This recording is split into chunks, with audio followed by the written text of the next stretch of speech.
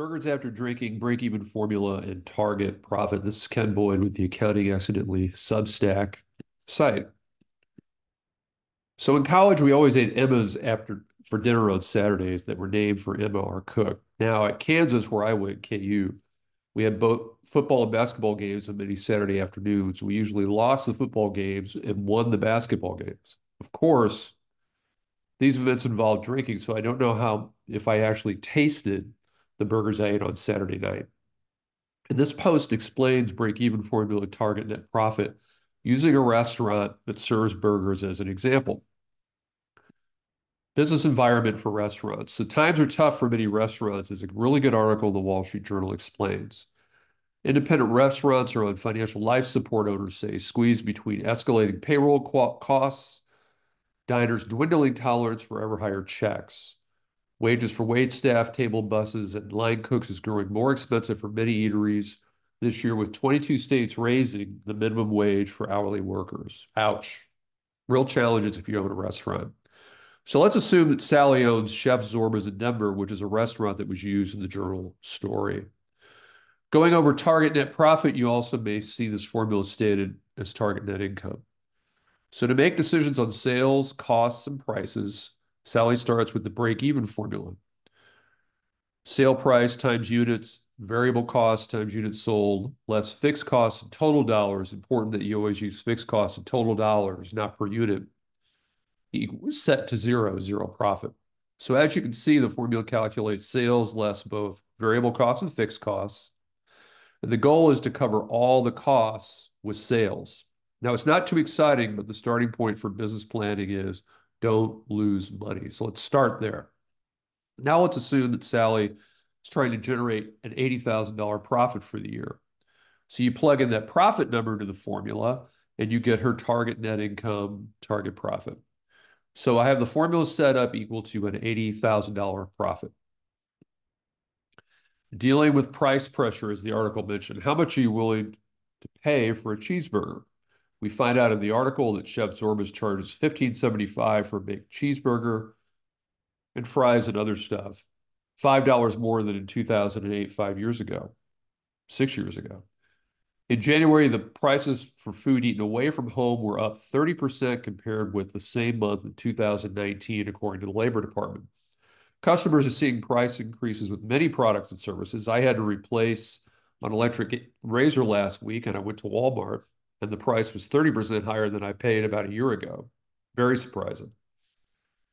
So how does that impact Sally's target profit formula? It's less likely that Sally can increase prices to increase her total sales dollars. So let's plug in 1575 as the sale price per unit. So now we have 1575 sale price in bold, $80,000 profit in bold. What about adding in costs? Again, from the article, Denver has increased its minimum wage annually since 2020, most recently in January to $18.29 an hour, while Colorado has expanded paid sick leave and other employee benefit requirements. So some of these people, in addition to higher wages, may also have to be paid higher benefits.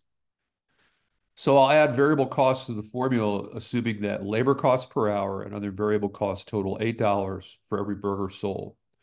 So I've added $8 variable cost per unit to the formula. Let's keep going with fixed costs. Let's assume that Chef Zorba's fixed costs include rent, insurance, and other expenses, and assume that the fixed costs total $150,000 annually. So plug in $150,000 fixed costs in total dollars.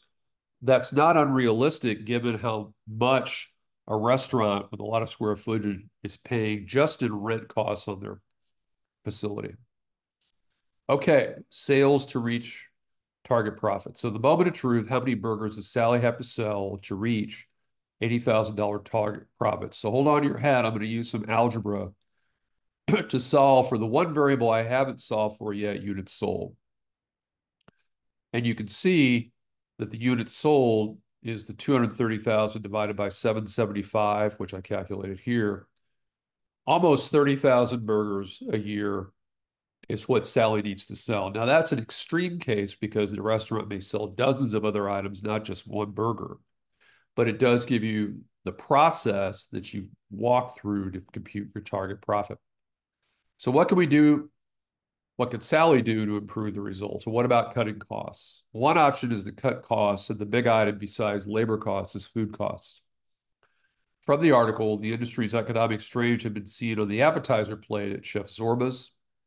The owner recently swapped Greek green beans for homemade stuffed grape leaves to save money. You could also change the business model. What about shifting takeout? Well, it turns out, according to the restaurant owner, it figures it costs him $1 more per customer every time someone places a to-go order because of the extra expense of packaging, which I hadn't thought of before I read the article. Packaging, utensils, and condiments add to the total cost. So he's actually, this restaurant owner, separate, is losing money $1 per customer every time there's a takeout order. So takeout might not be the answer, but other new business models might be. Maybe it's catering. It's never easy and particularly challenging in the restaurant business, but the target profit formula helps you plan and make adjustments. So it's food for thought. And for more articles in accounting and finance, you can go to Accounting Accidentally at Substack. Thanks.